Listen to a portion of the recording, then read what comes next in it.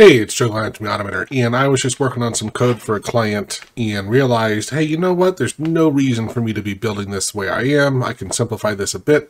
Let me jump into the code, but this is an example of using functions and how I take things, I write them out, and then adapt after I've written it. And I know if Isaiah was here, he would take this to the next level and make it even simpler. But for our purposes, I'm gonna just make it a little simpler. So what the client wanted to do was to have one hotkey, and regardless of what program I'm in, either Excel or Word, take the selected text, change the font to Times New Roman in size 12. Now, I wrote the code out and got it working in each one of those, and what I realized was, you know what?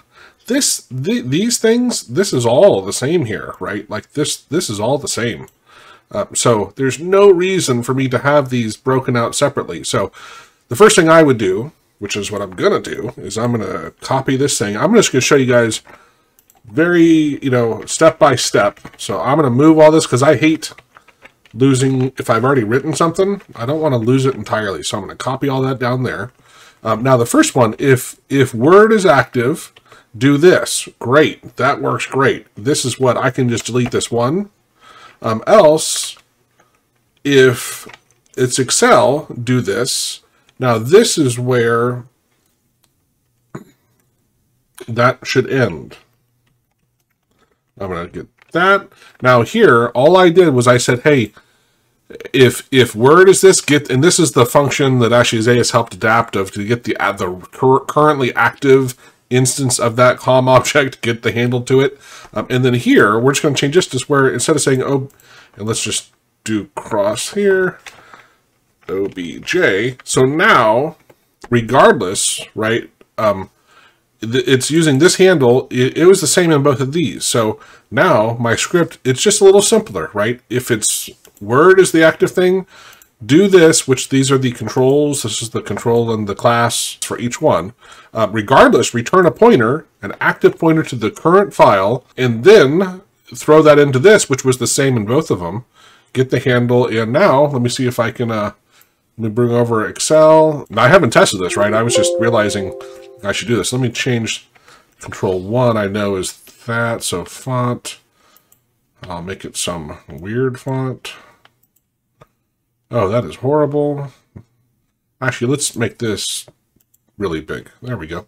And then in Word, and I'm going to also increase that like crazy and change that font to this. Right now, I need to save this and relaunch it. Oh, called a non-offensive function. Oh, I'm an idiot. This is, there we go. So this is the function I'm using that I had mentioned earlier that Isaiah had created where we did that. So that is the function we need. So I launched it. Okay, no errors. So let's go back to Excel and let me get the Word up here as well. Here we go.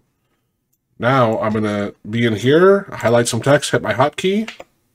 Look, Times New Roman 12. Come over here to Excel. Times New Roman 12, right? So one hotkey works the same in both programs.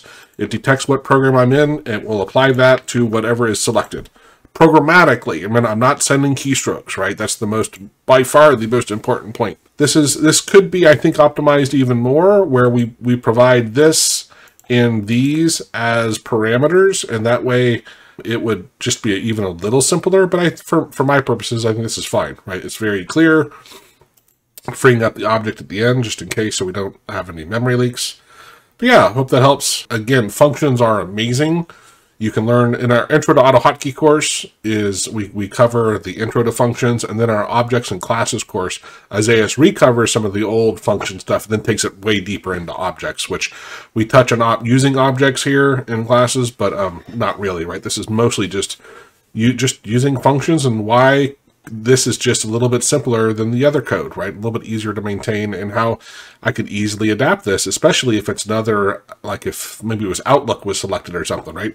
Or PowerPoint probably follows something very similar, and why not just repurpose the code and make it really easy. What I also could do is I might bring these two things and put them up near the top, and that way the client if they want to, easily edit them. They don't have to go search. It's just right there. But yeah, I hope that helps. Cheers.